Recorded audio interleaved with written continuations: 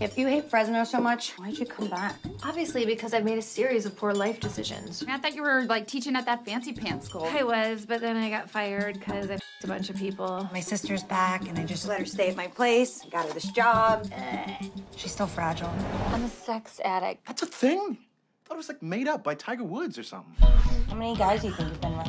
Like 100. You think you've ever been in love? I'm not good with emotions. Really? I've never been to a wedding. I went to one, but it doesn't really count because we eloped. My life is pretty sweet. You're a maid in Fresno. My sister's a liar, she's selfish, she's ungrateful, and she can't get her life together. Did I just kill someone? Is anyone here a doctor? I'm a doctor. Whoops. You killed an Olympian. Only if you consider hammer throw a sport, which... You're a sociopath. You deserve some dignity. Everyone deserves some dignity. We want $25,000 to get out of this butt crack. There's no way we can come up with $25K in 3 days. We're in Fresno.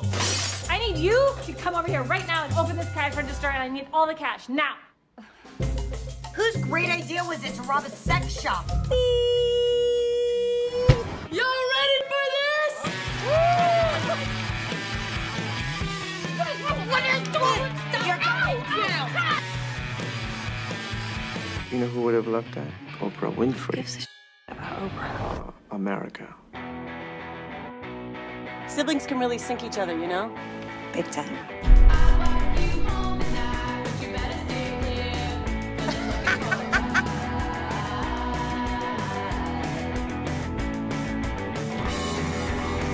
Watch a porn once in a while. Aren't most of those women slaves? They put them in a box and ship them No, over. those are the manicures.